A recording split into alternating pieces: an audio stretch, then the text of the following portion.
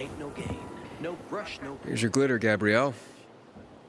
Oh, thank you, young man. Here, take this for your trouble. Your scarecrow wasn't doing a good job. Wasn't protecting any crops, and there was a reading chair next to it. A reading chair? Then it was doing the job it was designed for. Keeping someone company.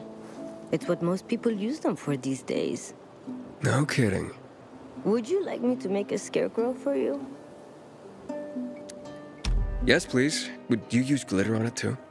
Oh, don't be silly. I'm taking this very seriously. Come back later and see if you like it.